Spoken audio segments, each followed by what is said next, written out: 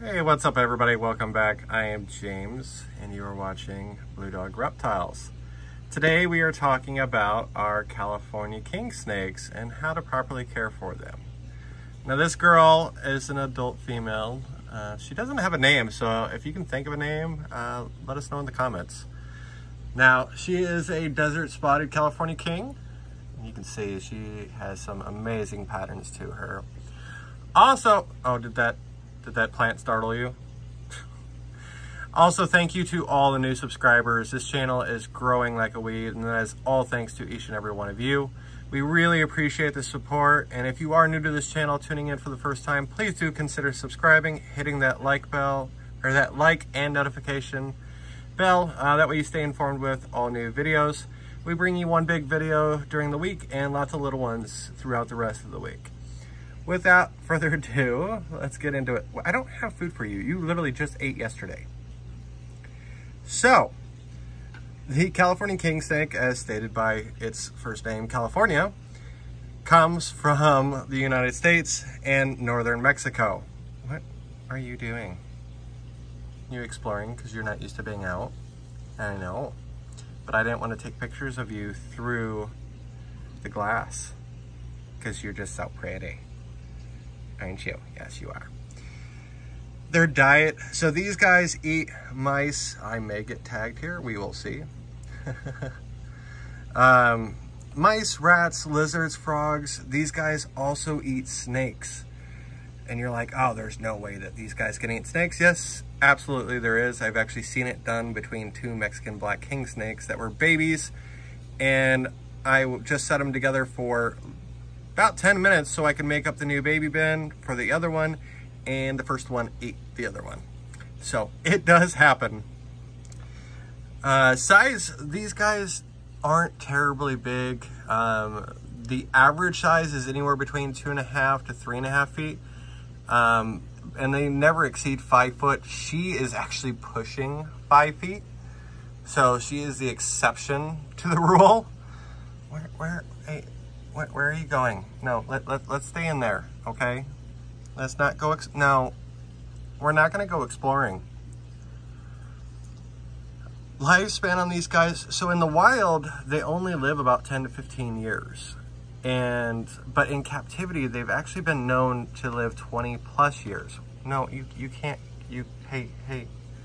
Oh, I know, I messed with you. Oh, no. Oh, no. We're gonna stay in the enclosure, okay? But yeah, so 20 plus years in captivity, which shows you that captive bred animals are so much better. She thinks she can escape over there. Only this section of glass is open. Enclosure size, so for babies, they should be in a 10 to 20 gallon tank. Now as adults, they should be in about a 40 breeder. The enclosure she's currently in is a 3x3x3 cube. And we actually need to move her. Are you playing peekaboo with us? That's adorable. Absolutely adorable. Are you figuring out you can come out? Now we actually have her in a bioactive setup. So you can see the moss and the plants. Well, the plants have been better because she likes to trample them all. So yeah, but we have a hide and a water dish for her, and then we have underheat, and then we also have an overheat ceramic for her to keep her in her proper range. Now that brings us into the temperature. Now these guys don't like it overly hot. Typically 85 to 88 degrees is where they need to be. We're gonna go back in there.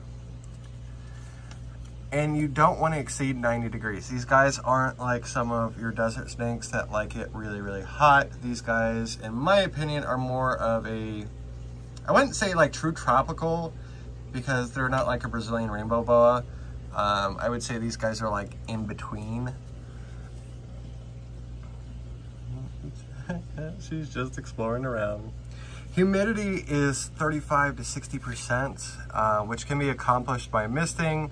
Live plants also help with the humidity.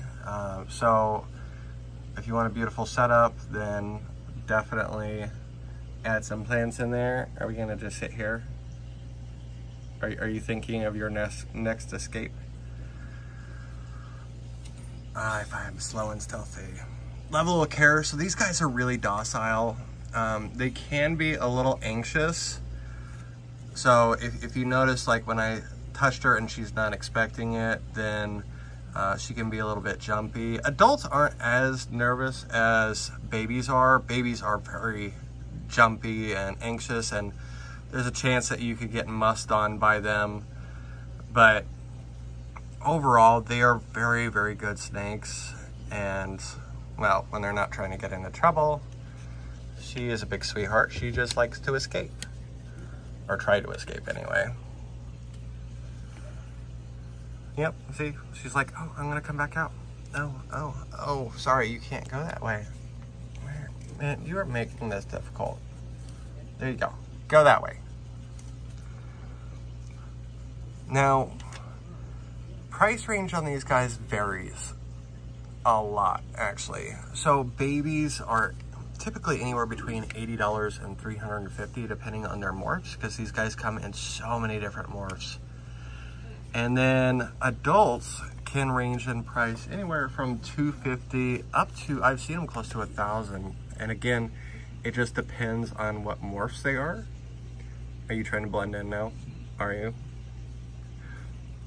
But overall, guys, these are an absolutely amazing snake. As long as they're worked with. She's been worked with a lot, and so that's why she doesn't really care when I pick her up and move her around. But man, she's just adorable, and she's a good eater. So I hope you guys enjoyed this video today. Thank you so much for watching. Again, thank you to all the new subscribers. We greatly appreciate your support. And let us know, like I said, down in the comments on what we should call this little escapee. We will see you guys next week.